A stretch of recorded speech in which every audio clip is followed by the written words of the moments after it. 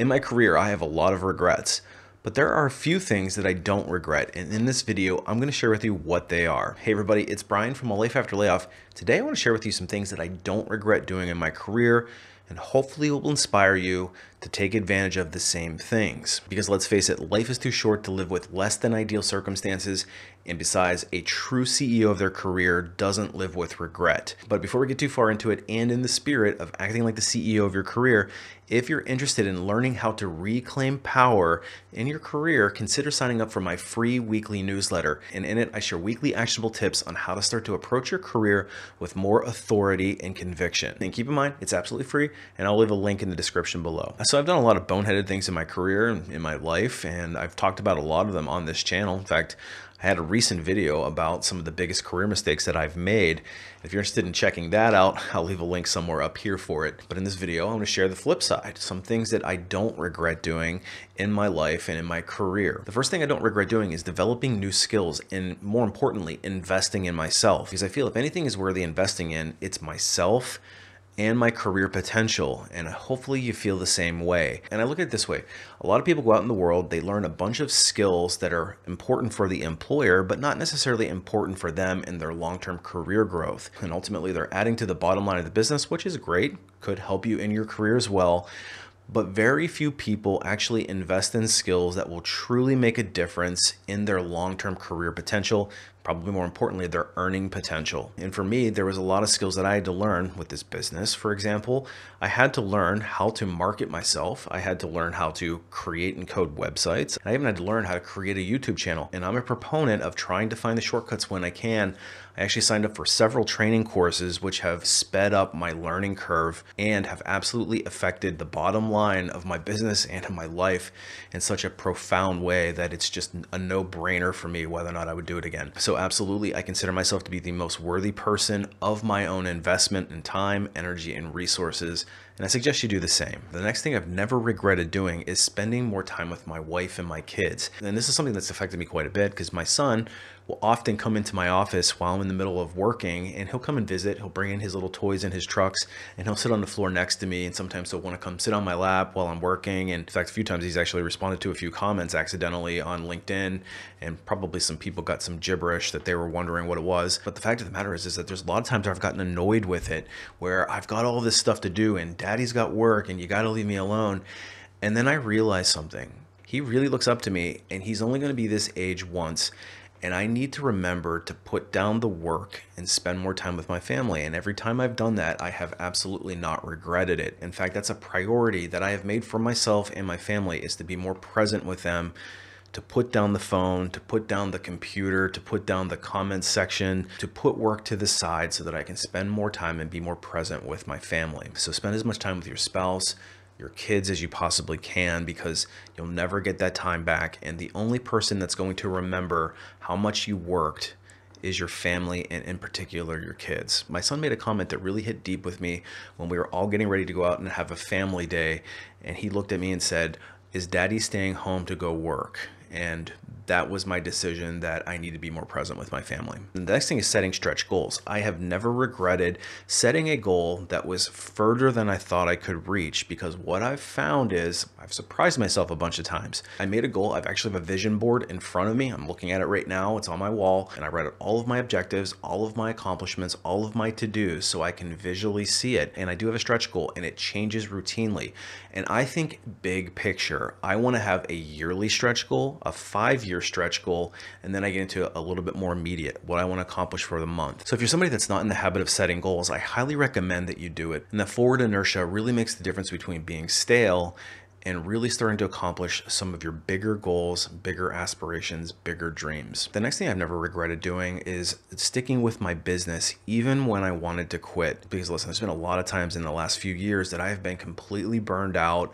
I've been discouraged. I've posted videos and they don't do anything, or people will leave a nasty comment after I feel like I've given a ton of value. And it does affect you. You know, those types of comments, when people are always putting their hand out for more and more and more. And there's times where I've said, can I continue to do this? It's especially true when you're putting a lot of effort into something that just isn't working. And people will say, well, you've got a great YouTube channel. And that's true. I'm very fortunate to have a YouTube channel that's been very successful. I have a very successful TikTok channel as well, but there's some other platforms that I've put some effort into and I'm just not getting any traction. So even though I've accomplished certain things and I'm very proud of, I look at some other things like my Twitter account. It's pretty embarrassing right now. I think I've got like 35 followers and I'm trying to publish content there routinely. And there's times where I'm like, do I really want to do this? Because maybe I'm spreading myself too thin. Maybe I don't have the energy, or maybe I just don't even have the competency to try to grow another platform. But every time I have stuck with my business, even when I wanted to call it quits, I have never regretted it, and it's been the best decision that I could make. So I would encourage you to do the same thing in your life. If it's a career-related goal, maybe you're trying to switch careers and trying to do something completely different, there will probably come a time where you will feel like you want to throw in the towel, you want to give up, it's too hard, the mountain is too big to climb. And what I've learned is small incremental goals and appreciating the small wins that you've made makes all the difference in the world. So stick with your goal. I personally have never regretted, and I'm glad I didn't give up on my business when it looked like I probably would at one point. The next thing I never regretted doing is building meaningful relationships through networking. And I'll be perfectly honest with you, this is still a work in progress where I'm trying to build active networks and relationships with my peer group and other people in the industry that I admire, because who you know and how you interact with them could be the biggest difference between whether or not you're successful or you're somebody that flounders. And people who neglect their networking in particular tend to have a much more difficult path to their end goal if they ever reach it. So I would encourage you to build those networks, whatever they look like for you in your own personal sphere. I'm not necessarily talking about my neighbors or the person that I ran into at the post office or even potential old schoolmates or whatever. I'm talking about meaningful relationships that can actually benefit my career. And I fully recognize that there's some mystery there and people don't truly understand the power of networking and how to do it. But I promise you, networking is one of the most impactful things that you can do in your career. And if you want to get ahead, that's absolutely a place that I'd be spending time. And I've never regretted working on my networks and building them to the point where they start to bear fruit.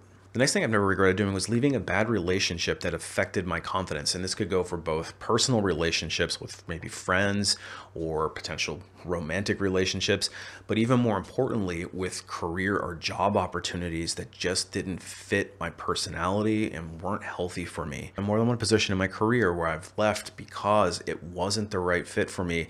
It wasn't giving me what I needed professionally, and I had to make a difficult decision and act like the CEO of my career. But if you're in a situation where your confidence is being affected, you have a boss who is making you feel this big, your peer group is making you feel incompetent, or the work is overwhelming you, or you're in a relationship with somebody who is not giving you what you need and making you feel like you're not worth anything. Anytime I've left those relationships, I have never regretted it, so I suggest that you do the same. The next one is something I've had to work a little harder than I anticipated at, is I've never regretted taking a vacation. And much like the example of where I spend time with my family, forcing myself to get away from the work and putting the work down and not checking the phone and being at peace with the idea that the world will still be going on, everything will still be fine, and I need that recharge. Professional burnout is a real thing, and if you don't take care of yourself, it will affect every aspect of your life. So please use your vacation for its intended purpose, and don't be a squirrel socking away all of your vacation so that you can roll it over to the next year. The next thing I've never regretted doing is building my personal brand. And building a personal brand is not just for some big influencer or some personality. It's literally for everybody, and especially if you're a career-minded person. Everybody should be focusing on building personal brands on a consistent basis, because that's a key to unlocking your career potential. And if you're not sure how to build your personal brand, go back to the first example of learning a new skill and investing in yourself. This is absolutely a skill that I would invest in. I've also never regretted leaving a job that didn't value me properly. So if I was underpaid, overworked, dealing with a boss that was just not valuing the contribution that I was providing to the team, I can officially say I've never looked back with regret on an employer that did not treat me properly. And I'd suggest you do the same. If you're trying to stick out a bad job opportunity because you feel some sense of loyalty or whatever the case might be, you're almost certainly just wasting your time, and you're only blocking the opportunity to find the right fit instead. So you might want to consider leaving for an opportunity that's actually going to value you. Taking this a step further, I've never regretted establishing personal and professional boundaries. I remember working in a startup one time where we were launching a new facility, and I had a boss that tried to make me feel bad for asking to leave after a 12-hour day. And as I was driving home, I was thinking to myself, am I being a jerk for leaving after 12 hours? Because I'm tired, I'm burned out, and I don't really want to be there anymore. And I decided that no, it's perfectly reasonable to want to be home, spend time with your family, and not be at work for 13, 14 hours. And from then on, I had a mindset shift that I was no longer going to feel bad for working the normal hours. Which leads me directly to the next one, is when my boss continued to ask me to work these ridiculous hours, and I finally had to tell her, no, I'm able to do it occasionally, but if this is the norm, then we either need to hire an additional person or we need to reevaluate my compensation. Because at the end of the day, if you don't establish personal boundaries and you don't learn how to say no, then they will walk all over you. And this is part of establishing the authority in your career. But you have to be in a position of power to say no. Because if you're somebody that feels that this toxic job is your only opportunity and that you're not worthy of anything better, then you don't truly have power in your career. Which leads me to the last thing that I've never regretted doing, which is stepping into my own power and establishing that I am the CEO of my career. Because this mindset shift has meant all the difference in my life. And I can't tell you how much it has impacted everything that I experience in a very positive manner. I wouldn't be here today talking to you about this if I hadn't done this myself. And listen, there's absolutely nothing wrong, nothing dirty about establishing authority, learning how to say no, pushing back on toxic situations and toxic bosses, and putting yourself first for a change. And that's what learning how to be the CEO of your career does. So if you're somebody that feels like you don't have the power in your career, I implore you to start looking for ways to establish that authority and reclaiming the power. And to help you do that, I do have some resources, and they come in the form of some training courses. And the first one is called Resume Rocketfuel. Resume Rocketfuel is going to teach you how to write a resume that's recruiter approved and is going to give you the best chance of getting noticed so that you can get more job opportunities so you don't have to tolerate less than ideal circumstances. Because once your resume starts to get results, then you have options and you have a position of power. And the purpose of that resume is to get you that first round interview. And then once you get that first round interview, it's up to you to market yourself correctly to get through each stage of the interviewing process to ultimately land at that great offer. And that's where the Ultimate Job Seeker Bootcamp comes in. And I'm going to walk you through each one of those steps. Starts actually a job search and goes all the way to the offer process. And then I teach you how to negotiate the best possible offer for yourself so that you can make sure that you're not leaving a dime on the table. But if you want to learn how to leverage networking by building your personal brand, you definitely want to check out the Unlocking LinkedIn course, because that's going to teach you how to actually establish yourself as an authority in your space and be able to get those recruiters to start noticing you, and more importantly, skip to the front of the line. Because then when you see that job posting that says they've got 700 candidates already, you can shrug your shoulders, wave at them as you cut all the way to the front of the line. So check that course out if you're ready to truly unlock your career potential. So I've shared a lot of things that I don't regret doing. What about you? What's that one thing that you don't regret doing in your career? Leave a comment below. Like always, appreciate you watching. We'll see you on the next one.